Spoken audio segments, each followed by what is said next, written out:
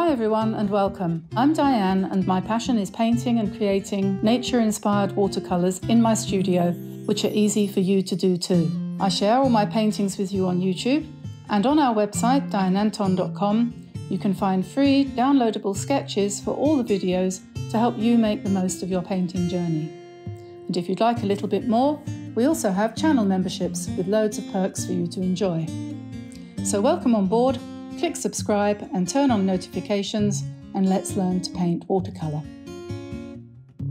Hi everyone, Diane here, welcome to my studio. Sorry about background noise if you hear any wind blowing, raining. It's one of those days, you know. Today I'm going to be looking again at my new Kuretake Art Nouveau set of paints which arrived yesterday and which is giving me great pleasure. And we're going to experiment and see what we can do with it today. I also have come across something which you might not have heard of, which is this thing called reverse colouring books. Now, that's a mystery. What a reverse colouring book is, in case you haven't heard of it, is a book with a whole bunch of pages which are like this, really, this kind of thing. Really, really loose paintings. I think this whole idea came out of somebody having a stack like this of paintings that they've done. This is a very good example, something like that. And then the idea is you go in there and you put the finishing touches to the painting. So it could be anything from something like this to something more structured like that. That's your page inside the book. And then you come in either with more paint or more likely with coloured felt tips, brush, pens, liners, you know, fine liners or whatever takes your fancy. You can finish it off. And I thought to myself, well, in the light of my attempt to balance creativity and consumption, why wouldn't we make our own reverse colouring pages for our own reverse colouring book? And these paints would be absolutely ideal for that, wouldn't they? So here I've got a little stack of paper. This is basically sulfite paper. It's very inexpensive. This is basically like, sorry to use that word twice in one sentence, it's like heavy copy paper. It's the sort of stuff you put through your copy machine. These were large sheets. I've cut them in half, and I'm going to paint on these, and I'm going to do a few as quickly as I possibly can with whatever comes to mind using my new set, and we'll see if we can't produce something which is worth painting on top of. I mentioned in the other video that we did about this set here that we've got these kind of coordinating rows of colours here, where all of these pinks, they could kind of go together, and this would go together, and this would go together, and so on. Or you could go for this, and I'm going to start with that. I'm going to start with those colours there, and we're going to just use lots of water. I don't need to wet these first, because they pick up really quickly. And yeah, so I'm just going to dance across the paper with my paint in colours of a green hue. Huey Green. Remember him, Huey Green? What was it? Now, was he Double Your Money and Take It Away, or was he the other one? He was Canadian. I bet somebody out there remembers Huey Green.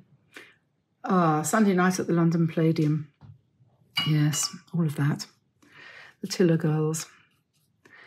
So we're just dashing colour in here like there was no tomorrow, because there is no tomorrow. Tomorrow and tomorrow and tomorrow creeps in this petty pace from day to day. So you don't have to do it this way. You could be much more restrained, and you could take your time and I'm not. I'm going to just, I don't know, you have to do whatever. I'll tell you what I think is a good idea. A lot of people say, I've got this really good paper and I don't know anything about watercolor, and where do I start on my really good paper? And I would say you don't, right? What you do is you get yourself some sulfite paper or some Canson XL if you want to be a little bit more professional about it. XL is for students. And you do this, and you do half a dozen of these. And then when you've done that, then you break out your better quality paper. But honestly, I don't think it's a good idea to use Archie's watercolor paper when you're a beginner. And I know that there are lots of tutors out there who would totally disagree with me. That's your prerogative. I think you can learn to paint on cheapest paper. You could paint on the back of a cornflakes box. And I think copy paper is actually very, very liberating. I'm going to get excited and my blood pressure is going to go up. No, keep calm, keep calm. Keep calm and think of England. There we are. That's page number 1. That is my first background. And I'm going to let that dry and then be careful with it because it's a little bit delicate when it's wet, this paper. And we'll just put that over here and it can dry. Make a nice background. And page number 2. Going to do some roses now on this one. We'll pick up some pink. And some more pink. This cat's tongue brush from Zen Art, it's rather nice for painting roses, I find. Just keep them really loose and dash them onto the paper. Don't worry about keeping them under control, because why do they need to be under control? Are you under control? Am I? I don't know.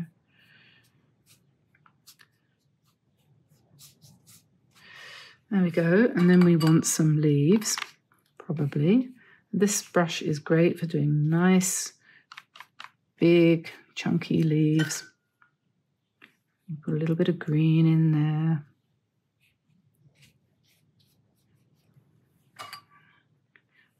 A bit of green down here. Speed painting, you could call this, couldn't you?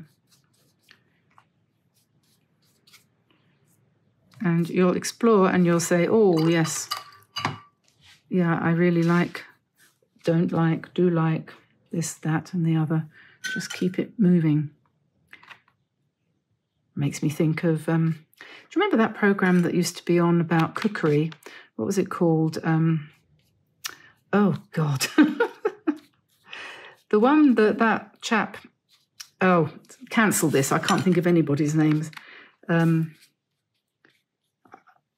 I'll come back after I've had my break. I'll start it up again. What was it called? What was it called? Ready, Steady, Cook. Ready, Steady, Cook. Yes. I've forgotten his name, but Ready, Steady, Cook. And they would give you things like an avocado, a lemon, a piece of goat's cheese and a slice of Parma ham and say, make a meal out of this. And you would go, oh. And then they would. There we go. And put some more pink in. And then I think probably we need just a few stems. Not too much, because that's what you're supposed to put in when you come in and do the rest of it. So there we are. So that's number 2. You can go and live over there. Number 3.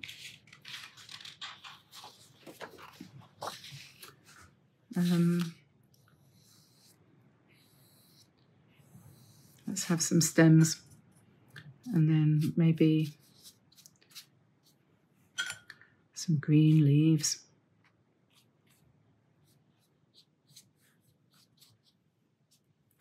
And once we've got these leaves in,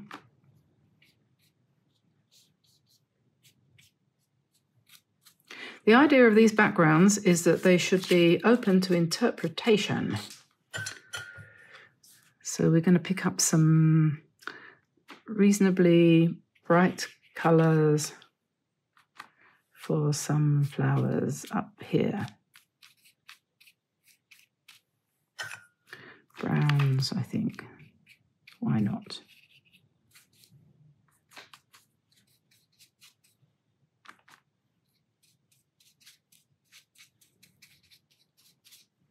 You could almost see these as kind of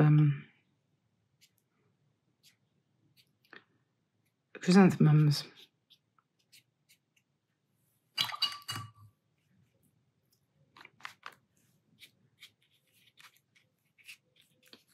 Yes. Anyone can do this. This is not hard and a very, very good way to start learning to paint, I think. You're not trying to make it look like anything.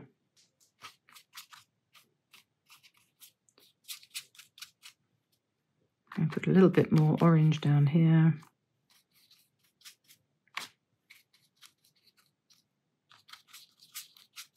There we go. Right, going to dry those off and then we'll finish one. Okay, so here we are. Here are the three. I've dried them now and they're a little bit crinkly, a little bit cockled up, but you can iron them. Just put them on the ironing board with an iron on a medium heat and you can get them to go nice and flat.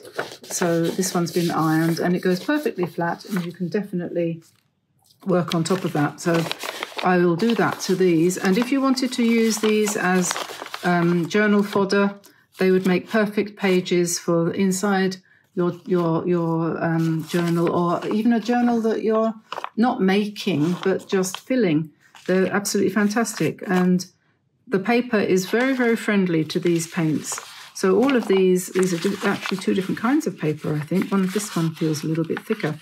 All of these can be worked over with pen now, or brush pens, or whatever you want to do, as can indeed this one, which is the one I'd done earlier, which I have ironed.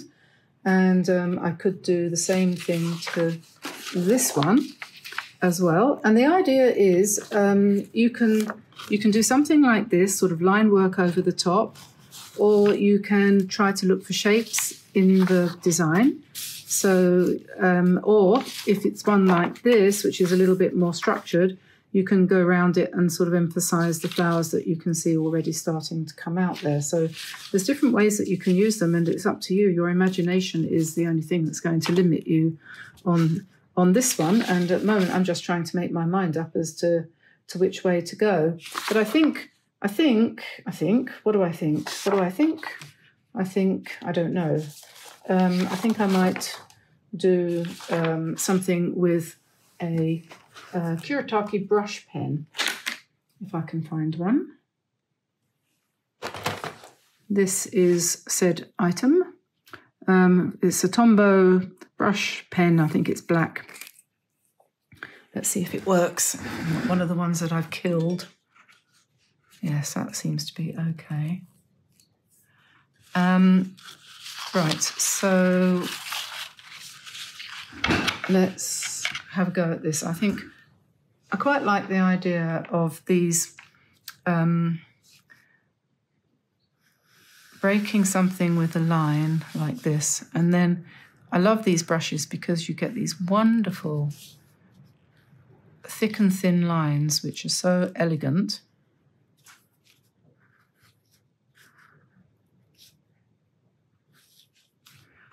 And it's just fun.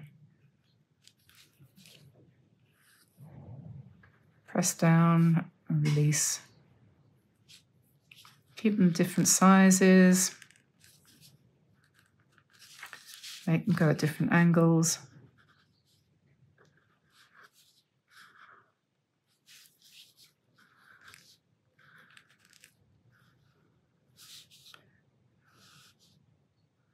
Press and release, press and release, press and release.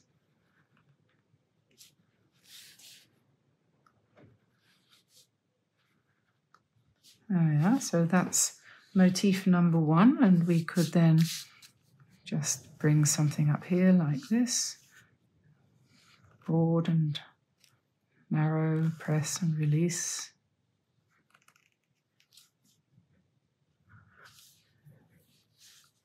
And then we might do some little sort of buds or flowers or something on the ends here.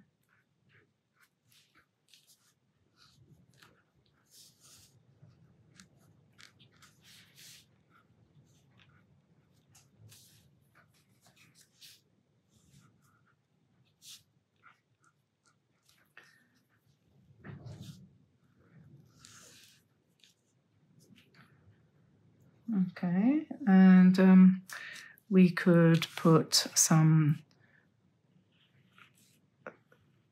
nice open leaves here. We can give them veins.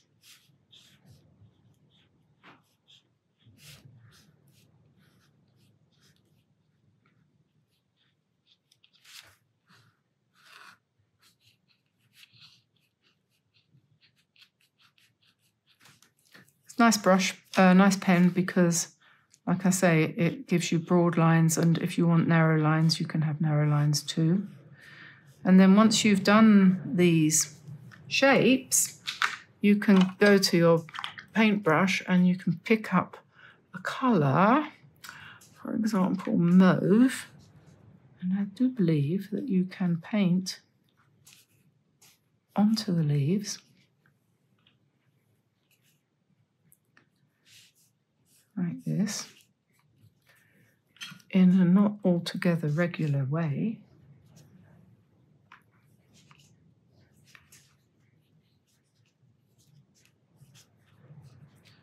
You could do it here too, if you want. It doesn't run. And then you could also embellish there, like that. And don't worry about the paper bending again, because you can always iron it again. Okay, so let me see, what other kinds of doodly woodlies can we do? Another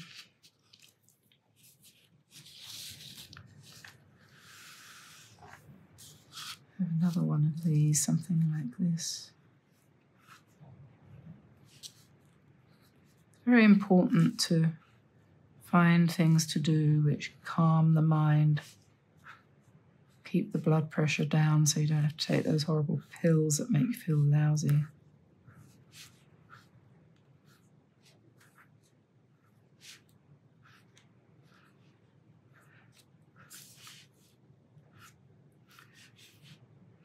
I'm trying to get off my blood pressure pills.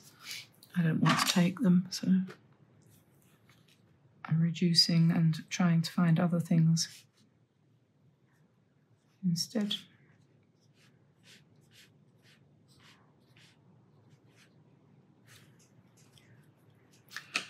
And we can do what?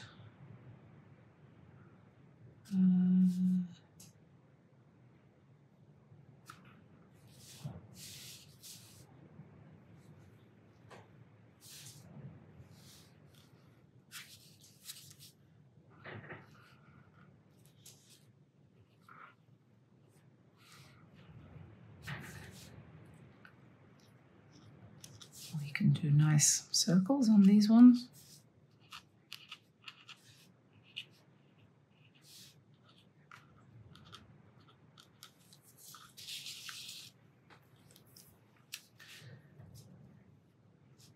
We could have some flowers.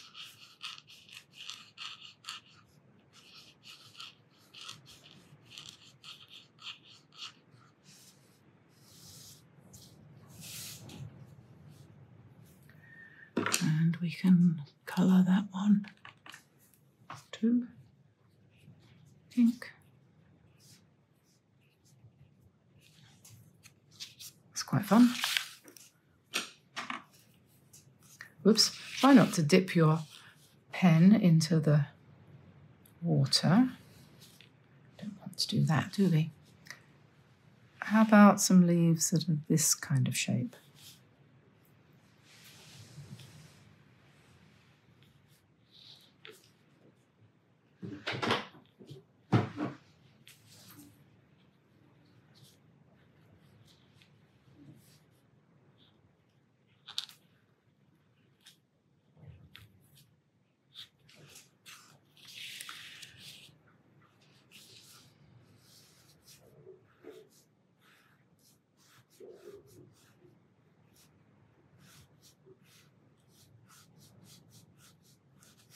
The nice thing about working on this paper is that it's smooth and it takes the brush pen really well.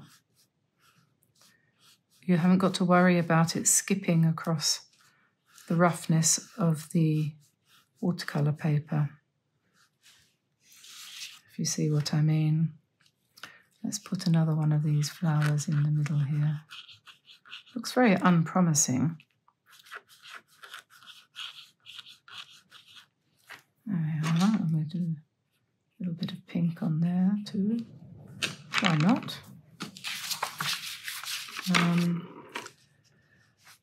Let us have a branch coming down here, and let's have multiple stems coming out, and then little leaves on each one.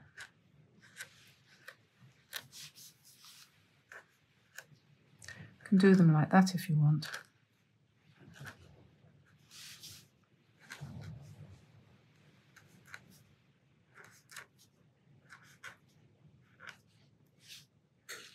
Oops.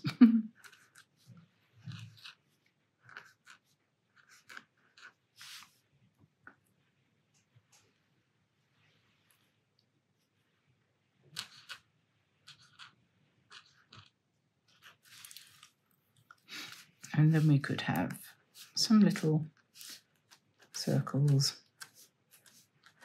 And this is all about just building something up, you know? Building something up. We need another one of those flowers over here, I think.